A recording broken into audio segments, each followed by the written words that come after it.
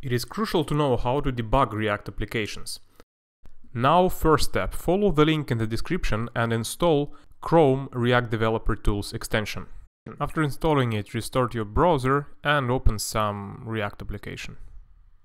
Now, if you look at your developer console, you will notice a new tab called React. If you open it, you will see two panels. Left one is for navigation and right one is displaying useful information about your elements.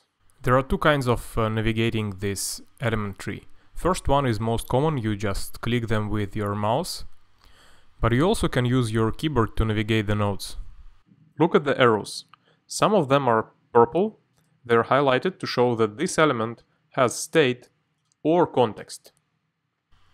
On the right side you can manually alter props or state. Look, here we have front side element selected. Now we can reference it from console. You now have a $R variable available. This is now a reference to a selected element. Our front side has method onClick passed through props, so we can try to call it. That's it. Now you know basics of using React Developer Tools.